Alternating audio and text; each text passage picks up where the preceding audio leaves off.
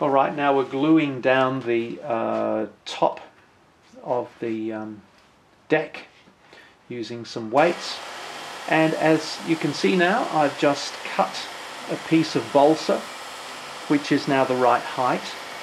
I've screwed in this piece of perspex from the base of the hull of the sail, and I've got one on the other side that represents the top of the hull. And now, just using the sander on the balsa, it's so easy to do this. All you can see is my hair here. Is the process of just sanding this down so that in fact I'm not cutting into the perspex. It's a very satisfying process to do something like this, because in a very short time you have the shape of the sail. The trick with this, of course, was to make sure when I added the perspex to the top and the bottom they were perfectly lined up, so that when I ground this down, the shape that I'm finished with is the right shape. And there it is. This is the first time I've had the sail, or a shape something like the sail, in place. And that's what the boat looks like, and it's very, very nice, don't you think? It's just a great, great shape. Now, I'm not going to use a balsa sail. This is just a plug, and I've joined a couple of pieces of paper here together because I want to get the outline so that I can begin to develop, build the sail out of aluminium flashing. So I'm marking this, I'm pulling this around and making it nice and tight, getting it on the shape. It's slightly narrower at the top than it is at the bottom, and I want all of this nice and tight on the top and the bottom, and then just by using my fingers I can press the paper, and basically I'll have, when I finish this, exactly the shape of the sail. And here it goes. I'm just wrapping it round. Best to secure one end before you start this process and get it in the right place.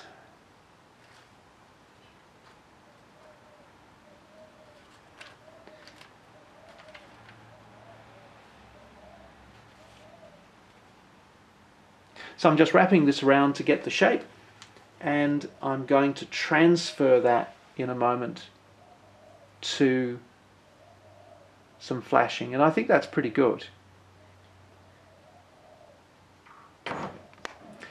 So here's my aluminium flashing, and I've got this lovely bit of metal here that I use, this metal bar. This is my rolling pin. Gets rid of a multitude of sins. Now this flashing is not very thick, and you might think it's going to be too light, which I would agree with you about, but in fact I'm going to use some techniques to make sure that it's stronger. Now that's the first try, and it's pretty good. It needs a bit of trimming, but in fact it's right on the money, and of course it looks metallic. Now I've used a knife to cut the windows in here. Had to be very careful doing this because because aluminium flashing sort of grabs onto the knife, so you tend to do it by just digging it in without pulling it. But what I'm doing now is just making another piece of flashing which is going to go on the inside of this, but obviously I don't want the windows to be covered up, and sanding the inside of one, sanding the outside of another, and I'm going to put this whole thing together with some epoxy. So this is now the inner shell.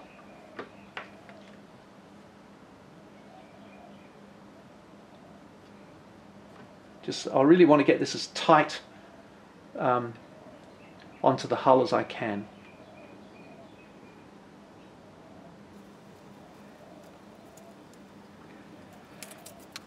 I'm just smoothing it out a little bit, as you can see, trimming it a little bit. There's a few adjustments. I want that end to be really nice.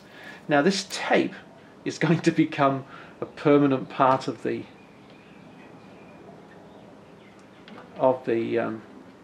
conning tower of the sail.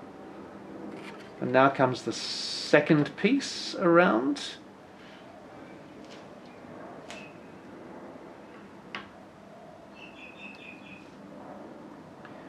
This is quite tricky. I really want to make sure I've got the closure here at the end, and it does close very, very nicely.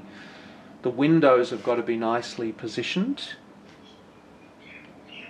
And that's all okay.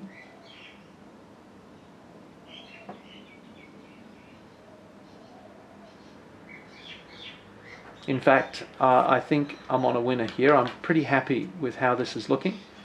So now I have put 5-minute epoxy on the inside of the whole thing. You have to make sure your hands are clean as you do this.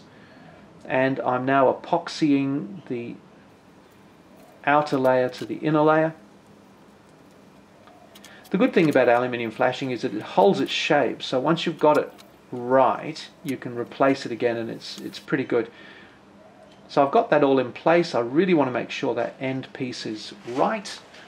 And now at a later date you can see the whole thing, and it's really looking pretty darn good. It's quite strong, and it's turning out very nicely.